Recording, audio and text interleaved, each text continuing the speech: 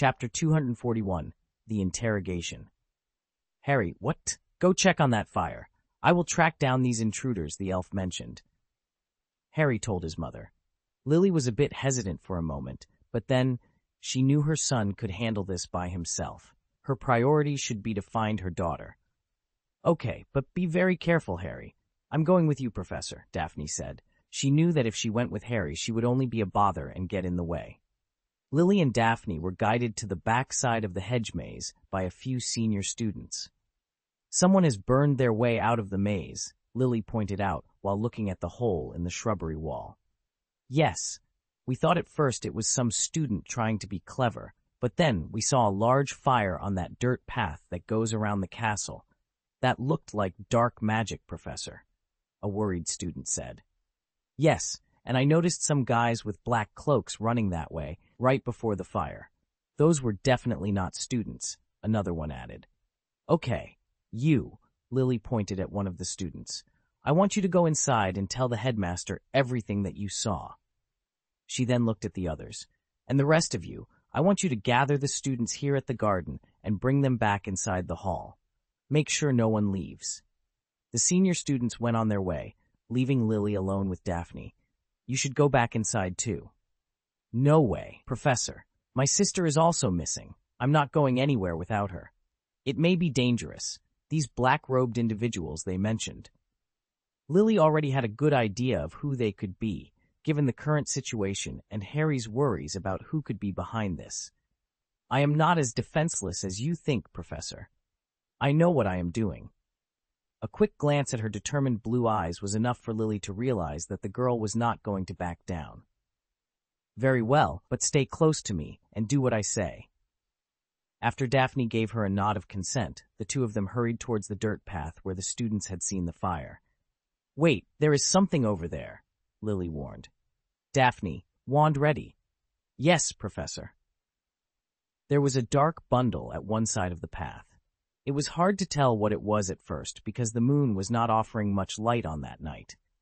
But when they got a bit closer and heard it moan in pain, they knew it was a person wearing a black cloak and lying on the ground. He appeared to be severely injured. Lily spotted several stains on the dirt that were probably blood. Hey, turn around. Slowly. Lily had her wand pointed at the man, ready to fire. Ugh! The man managed to turn himself on his back. Lily spotted a wand in his hand and immediately fired a disarming charm at it. They both were now able to see the man's face, or more like they couldn't, because he was wearing a mask, a very familiar white mask. Lily had seen a few like this one before, a Death Eater, in Hogwarts. Her son's worries appeared to have been warranted after all. Daphne noticed that the wand from the Death Eater had fallen close to her feet, so she knelt down and picked it up. She gasped loudly when she saw the wand. She recognized it. This was certainly not the Death Eater's wand. Her eyes moved quickly to the man lying on the ground and managed to catch the moment when another wand appeared in his hand, likely from a hidden holster. Without hesitation, she made a fast wand motion. Expelliarmus! Arg! The man yelped in pain when the wand was ripped from his hand, breaking a couple of his fingers in the process. Lily glanced back at Daphne for a moment and nodded. Good one. Professor, look! Daphne showed Lily the wand she had picked up. Lily's face went a shade paler. She grabbed the wand from Daphne's hand to take a closer look. Her face contorted with rage as she turned to face the injured Death Eater. Where is she? What did you do to my daughter? This is her wand. Lily sent a pulse of wind that lifted the man in the air and pushed him against the rocky wall. He grunted in agony and fell back on the ground, but refused to utter a single word. Oxio mask! Lily took the mask off his face, revealing a young man with blonde hair and very pale skin. I know him. That's Tobias Smith, Daphne exclaimed. He was in my house. Graduated last year. Lily stared at him. A new recruit. They send children to do the dirty work now. She would normally show more compassion, but if this boy had hurt her daughter, there would be no mercy. Harry was not the only ruthless one in the family. The youngster opened his eyes with difficulty and looked at her. Lily noticed the large stain of blood on his side now, and the fact that he was missing an arm. He is not going to last long. He lost too much blood already, Daphne pointed out. Lily's eyes were cold as she spoke. Then you better answer quickly, boy, if you want to live. Where are the girls? Chapter 242, A Cruel Grin. A cruel grin appeared on the boy's face. To death, my comrades must have got them by now. Lily's face went through many changes at that moment, but eventually went back to anger. I don't think so, Daphne said with conviction. Harry is here. He will. His eyes moved to Daphne, and his smile disappeared. You, traitor, will die too. The Dark Lord will. Oh. He tried his best to keep his eyes open a bit longer, but was unable to continue. His body gave up. He's dead, Daphne realized. She had mixed feelings about this. She may not have liked this guy, but this was the first time someone died in front of her. Although Harry had been very close. Let's go. We can't waste time here. Lily gave the boy a look of disgust. She felt no pity for him at this moment. Even if his family influenced him, he still had to make many bad choices to get to this point.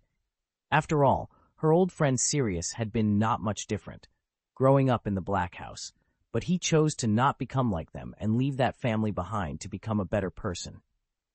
There is always a choice. After giving the dead young man a last glance, she turned around. We need to find those girls. She did not believe his words even for a moment. Lily was sure her daughter was alive.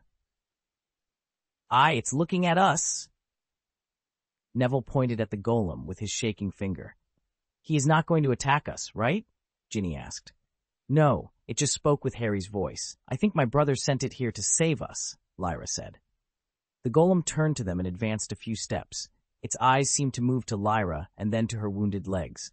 Protect the students. A voice came out of the construct again, but it was also Harry's voice. See?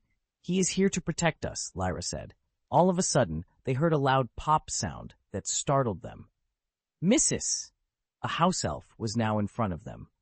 Dobby? Lyra recognized the little creature. Missus is hurt.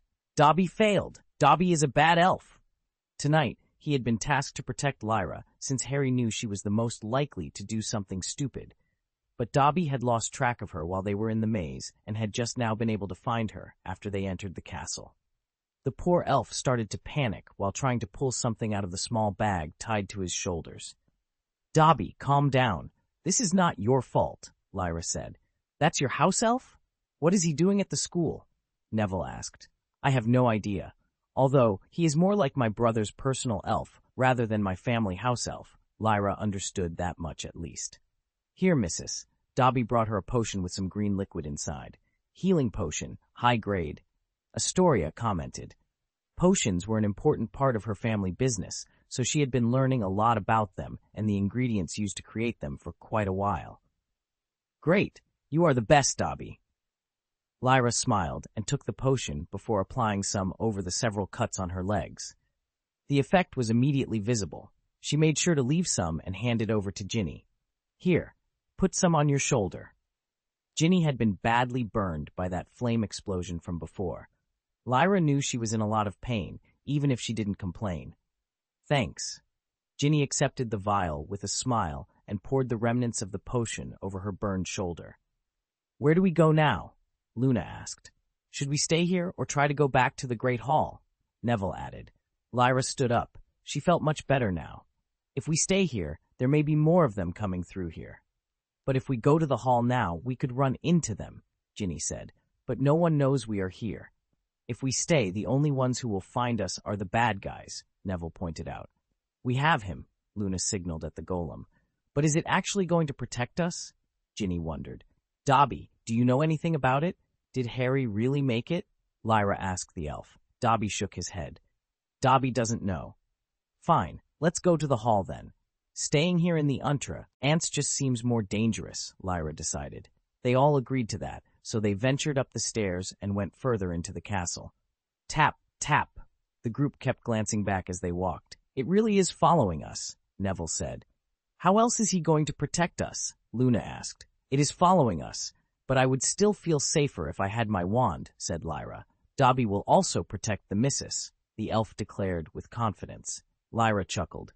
Thank you, Dobby. I feel safer now. I will also, you know. Neville stammered the words. Oh?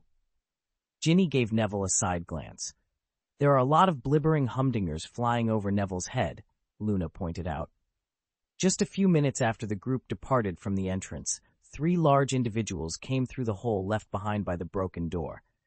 I can smell a lot of blood here. The door has been completely destroyed. Yes, something happened here.